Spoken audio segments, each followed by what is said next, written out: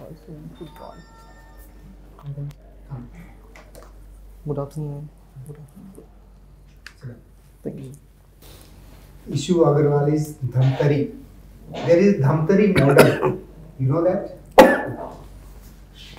You are stayed in Dhamtari? Yes, sir. I've stayed. So I've stayed there till my class 12th, and post that I moved to Nagpur to complete my chartered accountancy. Then you should know what is Dhamtari model. So may I know in which sector does it connected with natural resources? Sir, I have to read more about it. I don't know. Connected with forests. Participatory forest management. You heard of that? Involving people in the management of forest. So there is a famous Dhamtari model. So that Dhamtari area. No, not okay. What's your father's business, mother's business? So my father is a shopkeeper, and my mother is a homemaker. She also helps. Sir, she does not help. Actually, she earns income on deposits. So to fill that up, I had to write there self-occupied, self-employed. Sir. You have written business, I think. Yes, sir. To fill that column.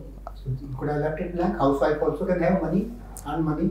Sir, but it was not. I wasn't able to fill that dialog box if I couldn't. So. Okay.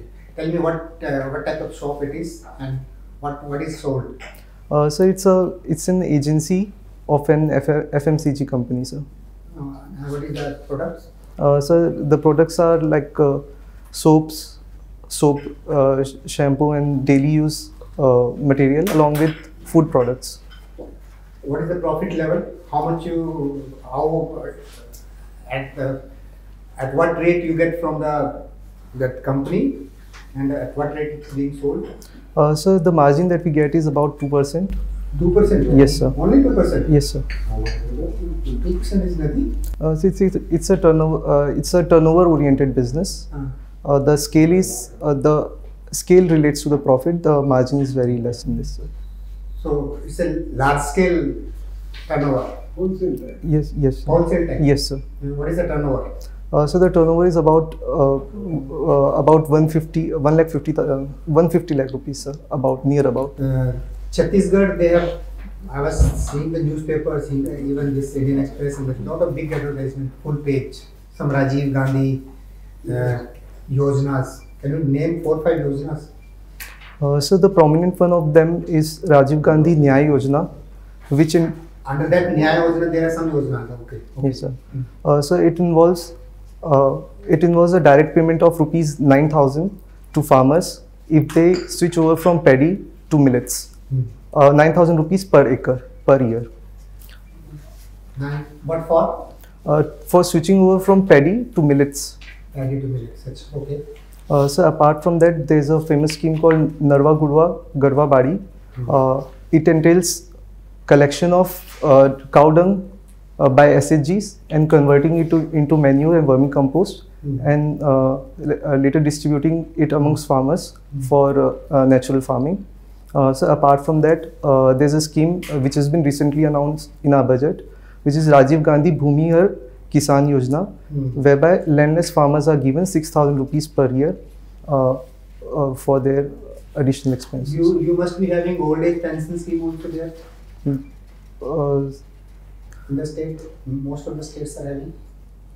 So there's a scheme by central government. I'm not sure about the scheme run by state government. States are also. So this amount is other than that pension? Yes, sir. It's an additional amount.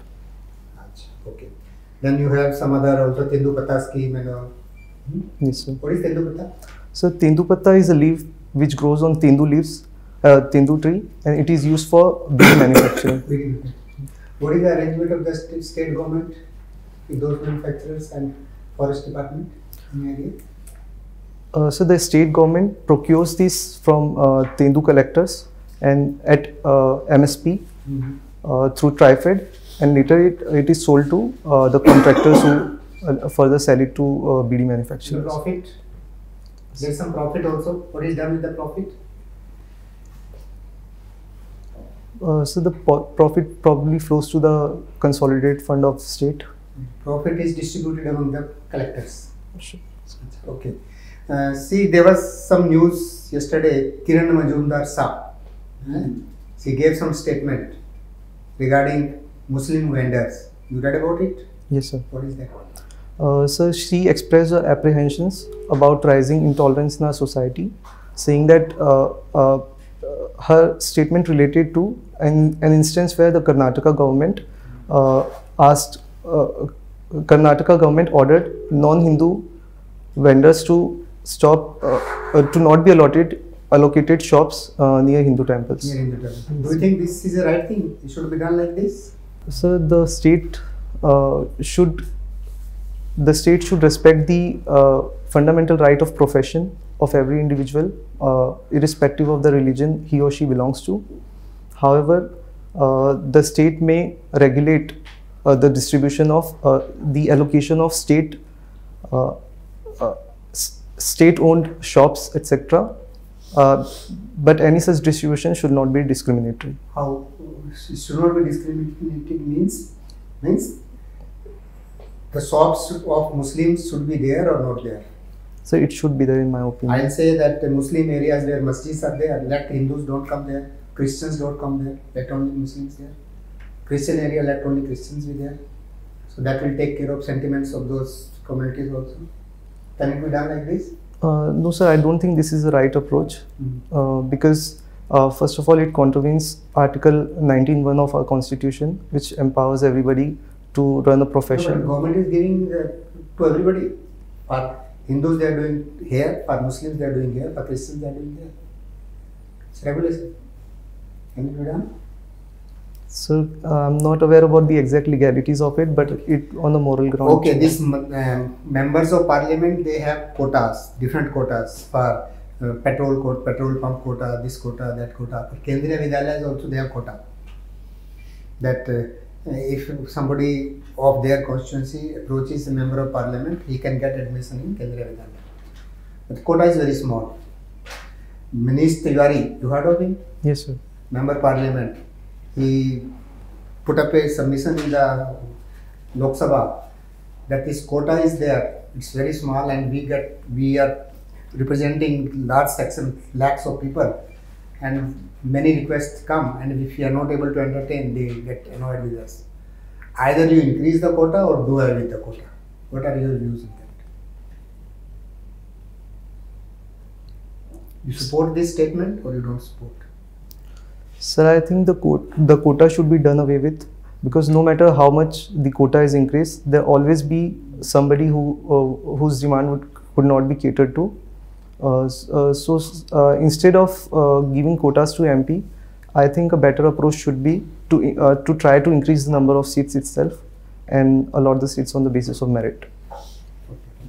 Just 4 or 5 changes made by this government in budget in the last 8 years.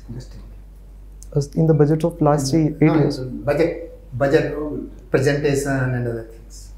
So the first and foremost thing is the separation of railway budget from the main budget has been done away with. Yes. So secondly, the limit for FRBM Act, which limits the fiscal deficit, has been increased. 2. So thirdly, the distinction between plan and non-plan expenditure. 3. One major. So the government has increased the disclosure, or has started disclosing the off-budget expenditure also, which earlier it used to get the funds through PSUs. So for instance, the loan by FCI, Food Corporation of India, was earlier not reflected in the budget. Government. Any other date of presentation of budget?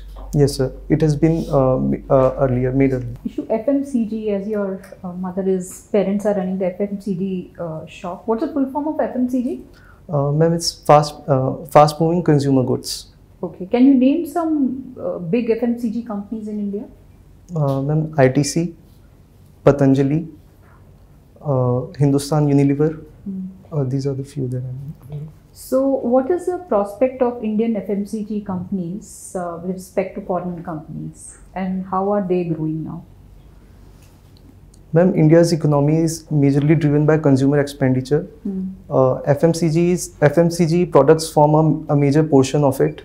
So it shows that a vast market exists. Recently, Indian companies like Patanjali have been doing pretty well, giving head-to-head competition to external players like Hindustan Unilever.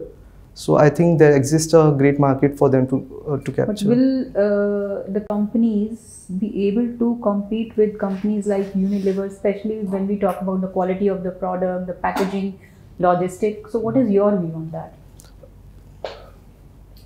Ma'am, recently there has been a push towards Atmanirbharta by the government, and the citizens have shown their affinity towards Indian manufactured as well as Indian goods, which pertain to the Indian taste.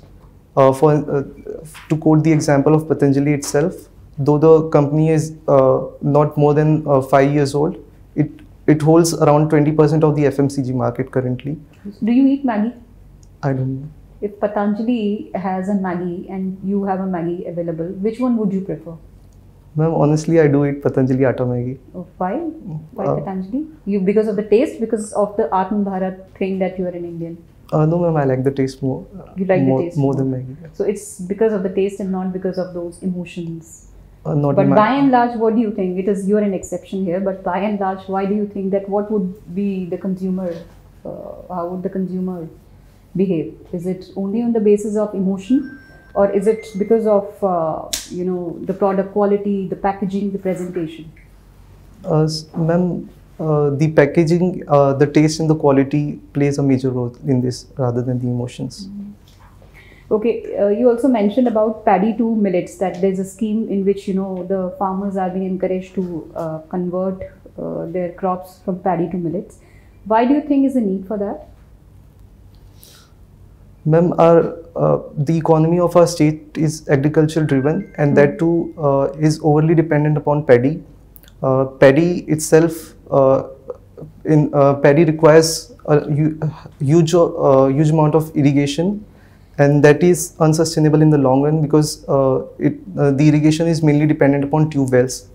So the government is promoting the cultivation of kodo kutki, which is a local form of millet, which does not require such great amount of irrigation, and it's also more nutritious as compared to paddy. Okay. 2nd December, your birth date I was seeing, and this is also a day, international day. There's an international day which we observe on 2nd of December. Do you know that? Which one is that? Ma'am, it's International Day for Abolition of Slavery. So what was the theme this time? Ma'am, I'm not aware of it. It was racism. So with respect to racism, where do you see India? Where does India stand? Is India a racist country according to you?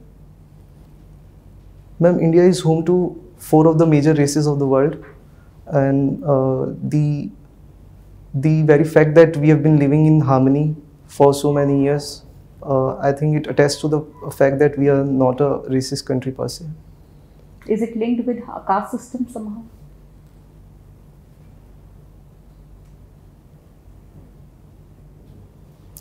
Ma'am, there was attempt to relate casteism to racism as well by the earlier anthropologists, but it has been proven now that the racial distinction amongst castes based on the breadth of their nose color, etc., does not hold good in Indian context.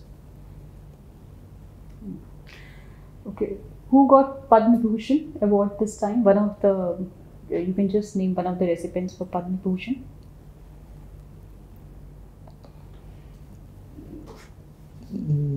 Ma'am, I'll have to read more on this. You were a GK, I just read that you won the GK competition? Yes, ma'am. Yeah, so I was expecting this. And Padma Shri, do you remember that or not that also? Ma'am, Bala Devi, a footballer from Manipur, she's been accorded Padma Shri this year. And from Haryana, anyone? Okay, no worries.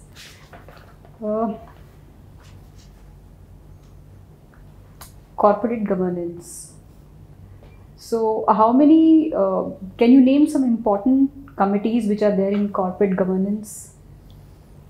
Ma'am, Sushil Chandra Committee, Uday Kotak Committee, and Kumar Mangalam Committee. Okay, and in a company, in a public limited company, how many committees are there usually? Ma'am, in a public limited company, there's no compulsion as such of appointing any committee. But if the company is listed or crosses a certain threshold, then audit committee, remuneration committee, appointment committee, as well as whistleblower committee are required to be appointed. Okay, what is the difference between PLC and LLC? Ma'am, these two Companies. These two are types of corporate companies. So, full form of PLC Private limited company, and LLC. limited liability company. So, what is the difference? Ma'am, I'll have to read more about it. Okay. So, my next question was, if you would have told me, I would have asked the next question, but right now I'm done. So really, in 16 years you have got your CA. Otherwise, normally people do BCom or BA or whatever and then do CA for 4-5 years. So this is a good arrangement. Not only there is an international system of reporting. We were trying to adopt that. Where are we today? Sir, in adoption of international financial reporting standards, the Ministry of Corporate Affairs has notified IND AS, which is an abbreviation for Indian Accounting Standards, which seeks to converge the IFRS or International Financial Reporting Standards with the prevalent accounting standards in our country. Yeah, that's the intention. But you know, you had those Basel 3, Basel 2 and all that. So where are we? Basel 2 only? There are different levels, right? Are you aware? So in my knowledge, Basel 2 and 3 relates to banking operations.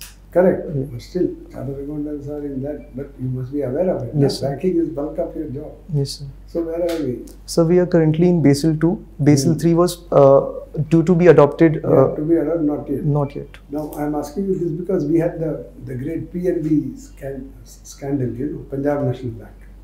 So a lot of chartered accountants were employed there. What exactly happened in the PNB case? You recall?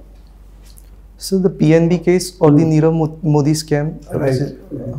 So in that, the accused, Mr. Nirav Modi, used to get letter of credit from Punjab National Bank, and based on that, he used to get letter of credit, letter of guarantee. There's a difference. If it's a letter of credit, there's no problem. You see, LC, if it is there, it's 100% safe. It's letter of guarantee, not credit. So please, you should at least know. There's a lot of difference between guarantee and credit. Sorry, sir. Okay, go on. And then? So then he used to get it discounted by foreign banks, and in lieu of that, he used to get funds. But however, later it was proved that those letter of guarantee were issued to him despite him not having securities on the required creditworthiness. So there must have been a whole lot of chartered accountant involved in all this, right? At some stage, directly, indirectly, whatever it is. So what is can I say chartered accountants are being very untruthful? Rather, they are only tactful? Can I say that? So every profession has certain black sheeps, but in such large number, because the amount involved and the various agencies involved, it's not a very small thing. Look at Satyam case also, PwC, very well known in chartered account firms. That's something very disturbing, no? It is. These institutions are standing. Yes. Okay, anyway, it doesn't mean that you should worry about it. Now, talking of law and order in Chhattisgarh, insurgency type, Andhra has been able to control the next door. While Chhattisgarh, the problems are so severe. What is the difference? In Andhra, what have they done? You are aware of it? Yes. What have they done? So they've run an operation called Operation Green Hunt, which is cadre they formed. Yes, sir. Special training. Yeah.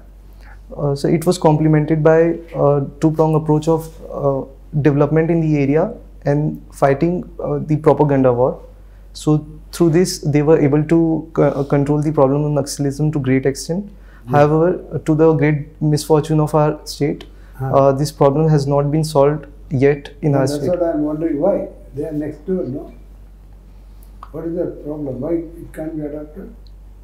So the problem, the reason behind this can be, so firstly, the Maoists who were targeted there eloped and got shelter in the Dandakaranya area of our state to the south of Bastar. So apart from that, the topography is as such that it makes it very difficult for the CAPF as well as local police to launch an action against the Naxalites. And also apart from that, the area has not been charted yet. So the police and the CAPF do not know the exact locations of the commanders and the high echelons of the left-wing extremists. And so apart from that, it is very difficult to distinguish the local tribals from those involved in extremism. So it creates a problem in identifying and targeting them. Good. Now, this Chhattisgarh was earlier part of Madhya Pradesh, right? Yes, It has been carved out of that. You think because of this, Chhattisgarh has progressed much faster than otherwise? Yes, sir. Chhattisgarh has progressed much faster after So it. your advice will be to bifurcate states wherever necessary? So it has to be on Like case. say Bundelkhand, for example, in UP. The whole 7-8 districts of Bundelkhand, they are lagging behind. So you think we should think of separating out Bundelkhand as a state? Sir, I think the primary criteria for separation should be the will of the people. If the people are willing to get separated and the necessary condition of lack of development exists, then surely this project can be. Willingness will be there. You think there will be doubt in that? Willingness of the people in formation of separate state. Anyway, that is all right. Now, budget. You recall budget, recent budget? And there are certain announcements in the budget aimed at ease of living. Can you mention one or two specific steps in the budget which will make our life easy? Common man or people paying tax or whatever it is. What exactly are those provisions? Sir, can I have a moment to gather? Please, take your time.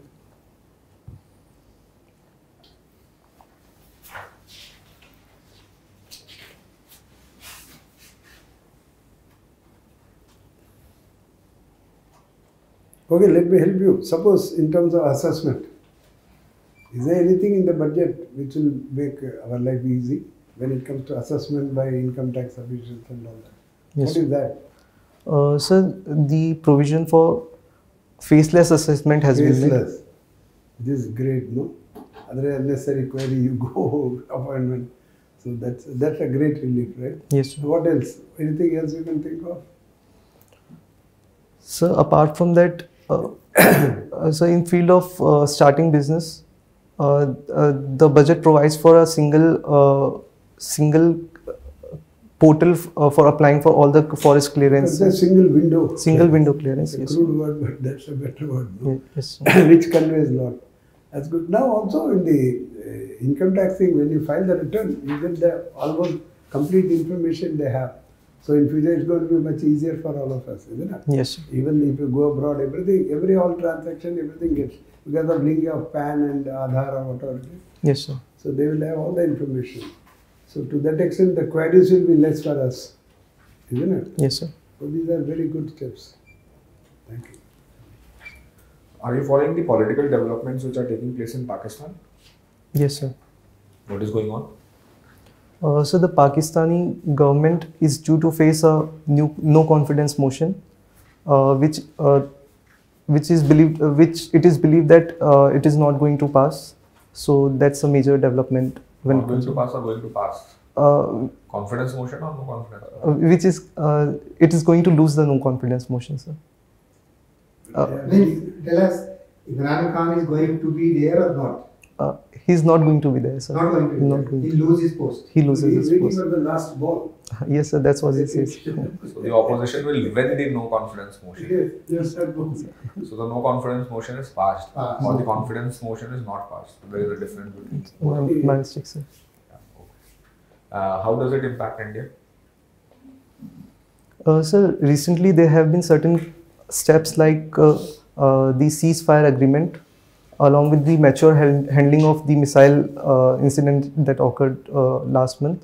So it shows that probably the trajectory was on the right path, but owing to this, if this dismissal of the government causes instability in Pakistan, then it may cause concern for India. So. Both the things are done by army. Army decided. Yeah. There is nothing decided by the government. Missile thing also army decided. Okay, let it be. Ceasefire also army decided. Okay, nice. What is happening with labor laws? Any changes which have been made or any changes which have been proposed?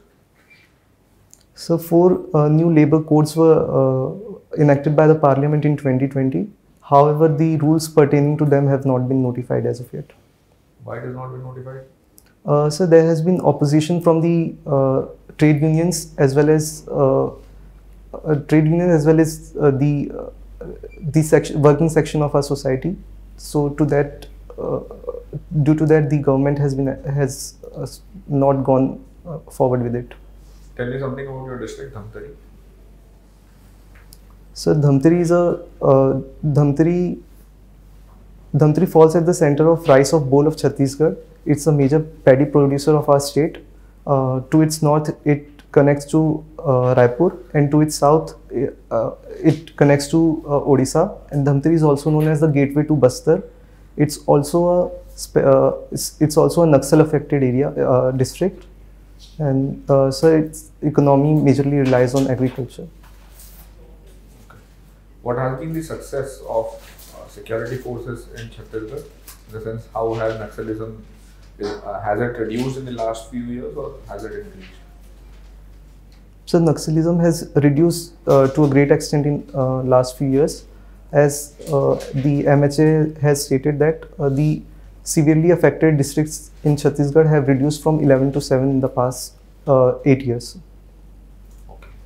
Some changes have also been proposed in the ICAHIL. Are you following that? Yes, sir. What are the changes? Sir, the Parliament has passed an amendment act to Chartered Accountants Act, whereby the disciplinary committee under the said act has been reconstituted. So who are the members now? Like, what is the formation now and what are the changes? So earlier the committee had a majority of chartered accountants, but now the Parliament has enacted that the majority would be of non-chartered accountants. Do you think it's the right step? Sir, I think it's the right step. Why? Sir, lately our profession has been facing the criticism of not acting against our fellow chartered accountants who have been complicit in corruption and other cases. So I think it would reinstate the prestige of our profession, as well as put those miscreants to their right. Are these amendments also brought to ICSI and CMAI? CMAI? Yes, sir. Okay, all right. Last question. You didn't do graduation at all, or distance learning or something? Sir, I am a BCom graduate from IGNOU, but chartered accountant is a qualification which is accepted by UPSC. Okay. So based on that, Okay. Thank you.